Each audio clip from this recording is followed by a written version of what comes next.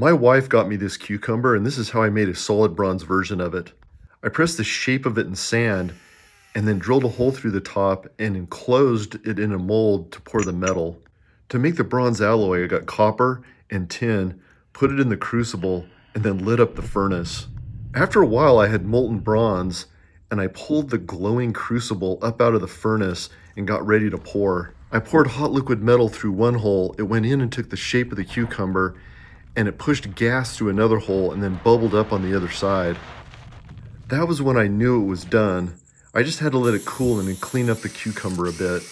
The solid bronze cucumber is an exact replica of the original, but look at the weight difference. Compared to the original, the bronze version weighs almost 10 times more at 2.6 kilograms. Future archaeologists will ask, why did this dude make a bronze cucumber?